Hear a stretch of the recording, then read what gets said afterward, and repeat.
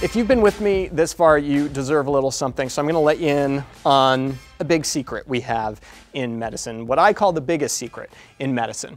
To get there, though, I'm going to need to describe to you the difference between the relative risk and the absolute risk difference and introduce the concept called number needed to treat.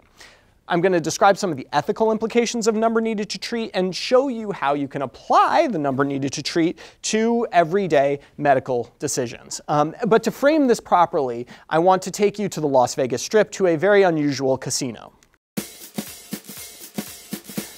You're walking along the Vegas Strip one day and you see a sign for a little-known casino, the We Tell You Your Chances Casino.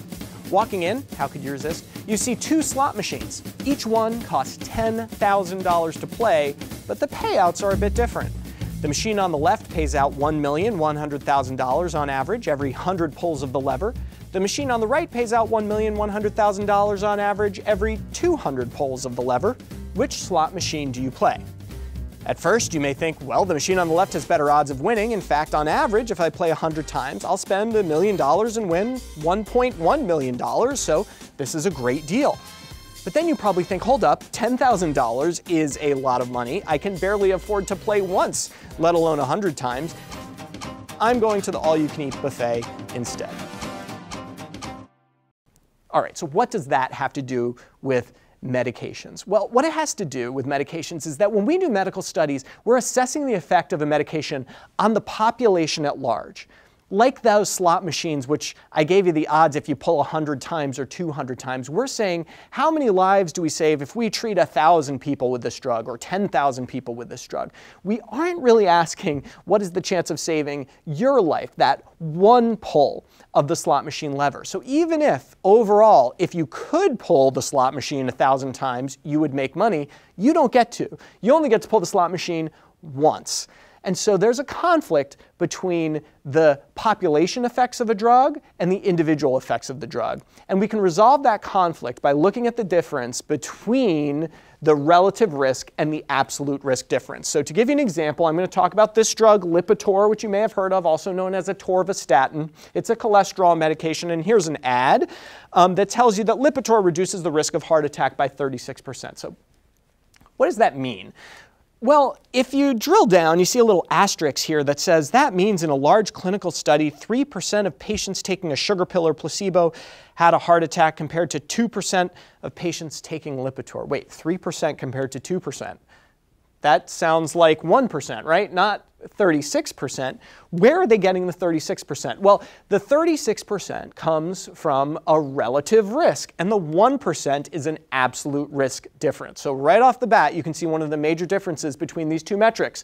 Relative risks are much bigger generally. They sound much more impressive than that absolute risk difference. But they can be misleading, and to show you why, I want to take you to this study looking at the rate of death among triathletes. Okay? So this was a study that cataloged people who died during triathlons and found that the risk of death during a triathlon was 1.74 per 100,000 competitor days, which means that if you had a triathlon with 100,000 people in it, 1.74, one or two would die on average during that triathlon. Now, that sounds kind of high, actually, and indeed it is. The background rate of death in the United States is 0.5 per 100,000 people per year.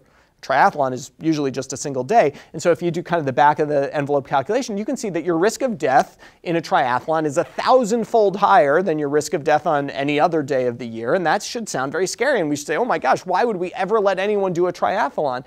But when you look at the raw numbers, you see, 1.74 out of 100,000 is still a vanishingly small number. The vast majority of people are just fine to run a triathlon. So the relative risk inflated the sort of magnitude of the problem. Now, how does this work for our Lipitor example? Well, the Lipitor people told us that if 100 people took Lipitor, 2 of them would have a heart attack. And if 100 people took placebo, 3 of them would have a heart attack. And we simply said, oh, well, that's 2% versus 3%, so Lipitor is 1% better. And we are correct. That is the absolute risk difference. Absolute risk difference is subtraction. 3% minus 2% is 1%. Pharmaceutical companies don't like that because 1% sounds pretty paltry, right? But the relative risk 2% versus 3%, 2% divided by 3%, 2 divided by 3, 0.66. Well, that starts to sound pretty good. So they can say, oh, well, if the risk in placebo is 1, then the risk in Lipitor is 0.66. That's, 33 less.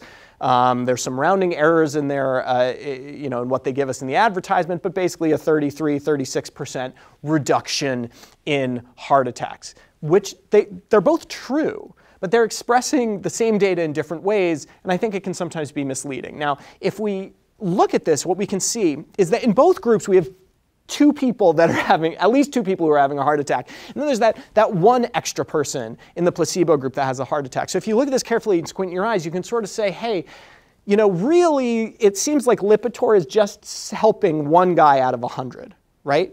One person out of 100. So that brings us to the number needed to treat, okay? So if we know the absolute risk difference is 1%, we can figure out that 1 out of 100 people are specifically benefited from Lipitor. All right, that's the number needed to treat. We need to treat 100 people with Lipitor to prevent 1 heart attack. Formally, the number needed to treat is defined as the inverse of the absolute risk difference. So 1 divided by 0.01, 1%, 1 divided by 0.01 is 100. The number needed to treat is 100.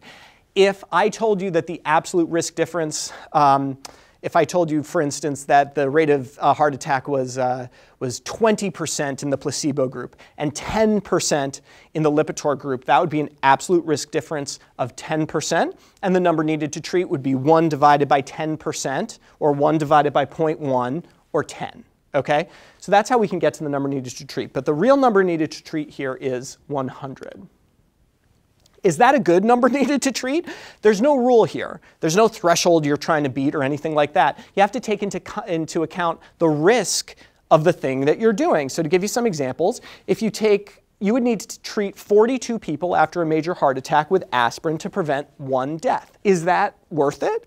Well, when you ask if it's worth it, you say, well, how expensive is aspirin? It's pretty cheap. Death is pretty bad. What are the side effects of aspirin? Not much. Some people get stomach aches and things like that. There's some bleeding risk, et cetera. But this seems pretty good. And in fact, we say, yeah, sure, we'll give 42 people aspirin to save 1 life. That sounds like a great deal, right?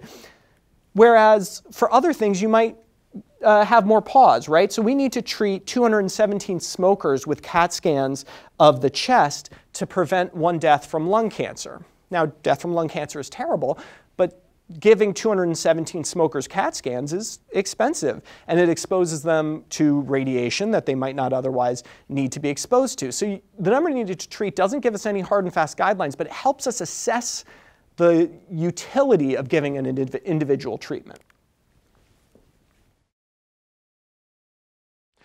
So what's the secret?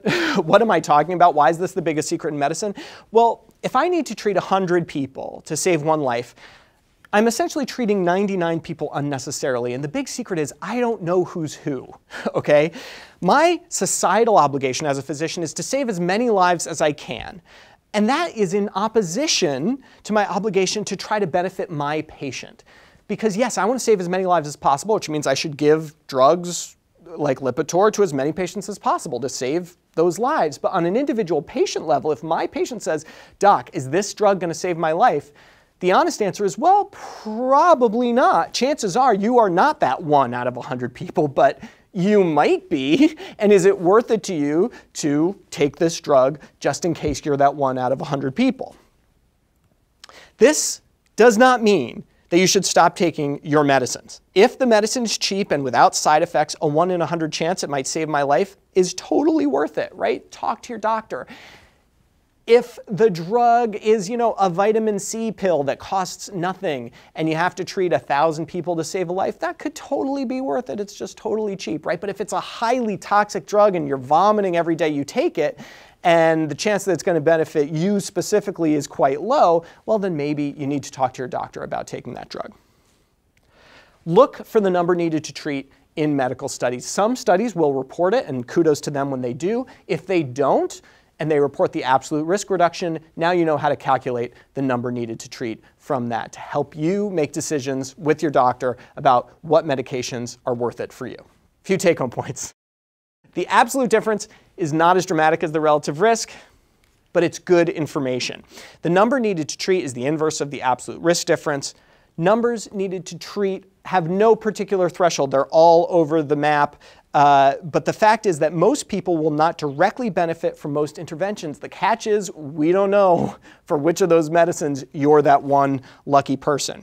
The number needed to treat gives you a metric that helps you weigh the risks and benefits of drugs in a fair way. Thanks a lot. I'll catch you next time.